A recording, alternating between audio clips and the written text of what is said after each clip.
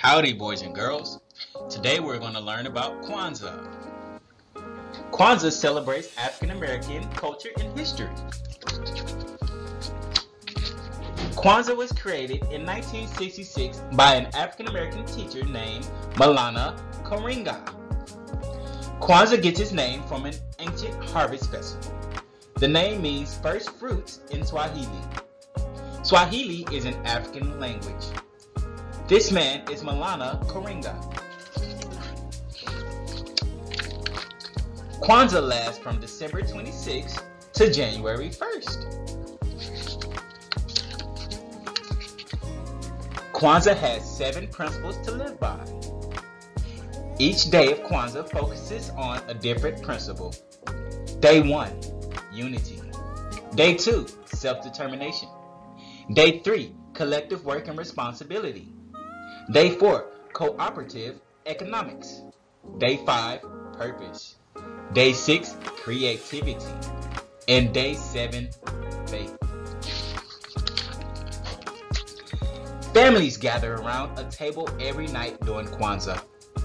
The table is decorated with fruits, vegetables, and other items.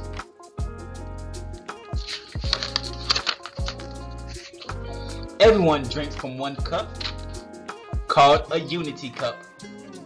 Each person says the name of an important African American as the cup is passed.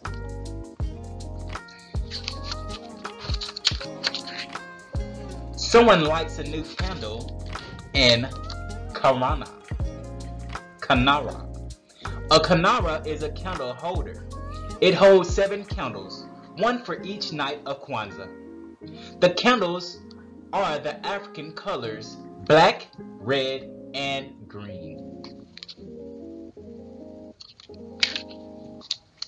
Everyone talks about the principle for that night. They share ideas on how to make it a part of their life.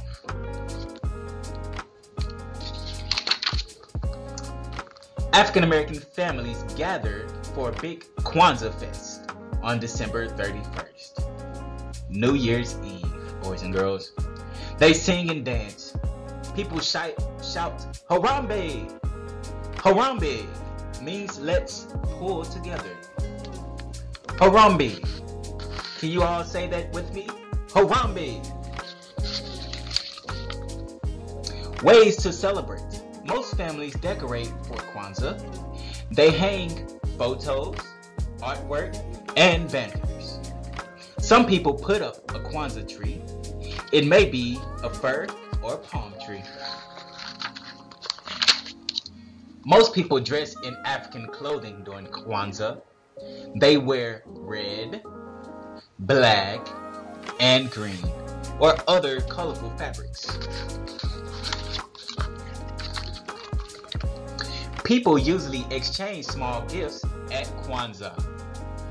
The gifts are called zawadi. Zawadi.